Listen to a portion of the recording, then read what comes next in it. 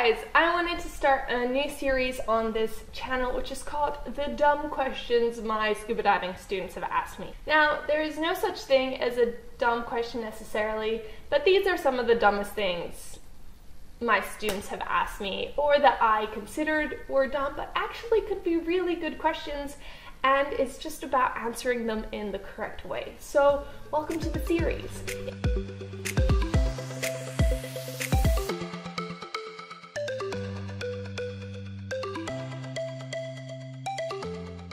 If you have any dumb questions that you want to ask or silly things that you think we should know as people who go underwater or scuba divers, let me know down below, because yeah, there's no such thing, and we can all do with just learning more and being better divers. So the first question I wanted to talk to you guys about is a question I got one of the first couple of months I was teaching diving, and I remember thinking, wow, what a dumb question. Now that was really not fair of me, especially because I used it as an example a few years later, and my friend was like, you know, that question's actually, it gives a lot of possibilities, it can teach you a lot about the ocean, and it's really dumb of you to consider it dumb. And yeah, I felt bad. I felt bad for thinking negatively about my students, and that was a lesson to me. So hopefully you guys can learn something else as well from this question. So the question is, why is the ocean different colors? Now, during that day, I think I gave a really bad answer, which was something like, oh, because of the depth, obviously. But in reality, the different colors of the ocean is so much more than just the depth. I think the truth is, back then, I didn't really know myself, and the color of the ocean is dictated by so many factors. So let's get into some of them. The first one, of course, is the topography, which is on the ocean floor. Now, if you look into the water, and if there is sand down there, rock, weed, or coral, it's all going to show up as different colors from the surface. Now from the surface, all that azure blue water that you see around islands and idyllic seascapes, that is just sand.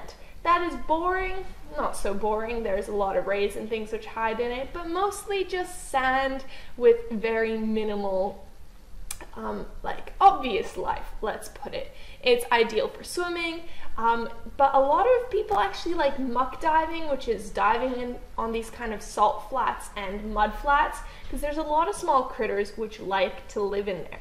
A lot of these sand flats also in the tropical areas here where I live change into kind of grassy, weedy areas. Now seagrass is a whole different environment. It is one of the main places that dugongs live and graze. They're the sea cows.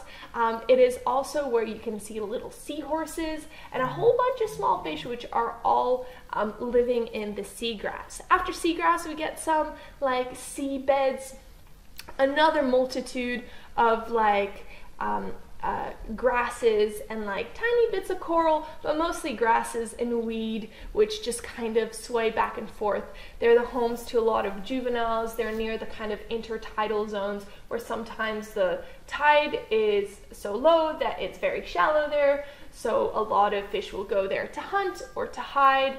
But that's a whole different kind of visual. I'll try and include some visuals from my drone and stuff so you can see the differences I'm talking about.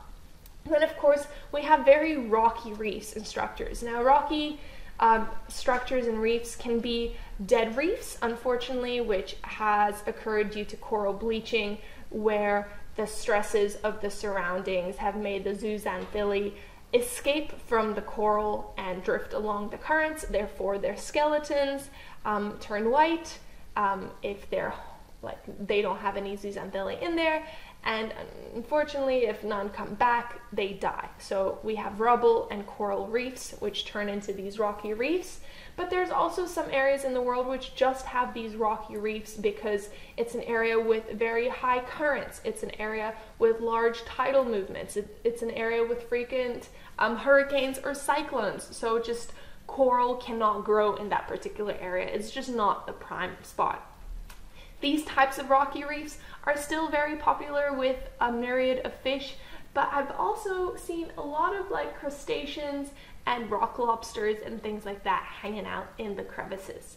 And then of course we have a completely different color when it's coral reefs. So sometimes if the visibility is amazing, you can actually see the outlines of the bommies and the coral from the surface. But if it's a deeper reef, you'll probably just see kind of like a darker mound or something like that. So that's just one of the answers to that potential dumb question. It is the type of seabed beneath the surface. The next thing is depth plays a large role in how the seafloor looks. As we know, as we descend deeper down below 10 meters, the color red virtually disappears. And as we get into deeper and deeper water, it gets darker and grayer and darker. So if we are looking at like a light blue patch, which looks really azure, it's probably quite shallow with sand beneath it. However, it can suddenly drop off into really dark blue. Once we get into super, super deep water, the water almost looks navy, purpley. And I was swimming around minding my own business with my girlfriends, with the minke whales, being like, isn't this amazing? And then my partner was like, hey, you do realize you were swimming in a couple hundred meters of water. It's kind of a freaky thought that you're just swimming on the surface and there's hundreds and hundreds of meters of water underneath you, and you don't necessarily even realize because it's just so blue and you're looking into the blue and it's all blue and beautiful blue. But yes, depth. It can get very deep out in the ocean, especially if you get away from like archipelagos where the islands make everything quite shallow because there's typically a shelf. If you get off the edge of like the Australian continental shelf, it will drop down not only to a couple of hundred meters, but to a couple of 100 kilometers. So anyway, that's a whole separate thing. Maybe tens of kilometers. How deep is the Mariana Trench? I should know this.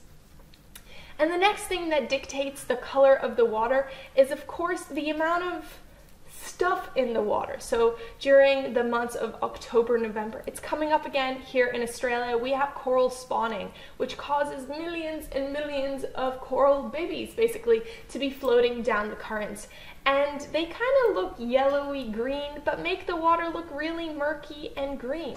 If there has been a lot of rain, then runoff from the land can whoosh into the ocean. This is why it's so important to be careful what kind of food you eat and what kind of pesticides you support, because those are the ones whooshing into the ocean.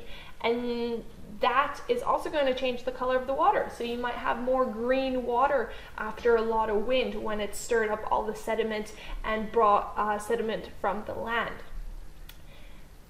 Yes, and then what else can add? If there's a lot of things like plankton where manta rays like to feed, again, you'll see little specks and things in the water. It kind of looks green, white, milky in your way. You can see current lines as you're diving. You can see the mixing of fresh water from rivers and the salt water. You can see the incoming and outgoing tide. The colors of the ocean are amazing and fantastic, and I love it, and there's still so much I could share with you guys, but I just wanted to share this little video. So hopefully you've enjoyed it. Let me know down below if you have. Joined the Ocean Pancake family. And yes, thank you so much to Leaf Shave for sponsoring this video and caring about our oceans by providing plastic-free shaving. So you can shave your body, be super streamlined underwater without any plastic. It's all packaged in recyclable materials as well. And it's a company that cares for our ocean and cares for us. So highly recommend getting yourself a leaf razor. Thank you guys so much for watching, and I'll see you guys next time. Bye.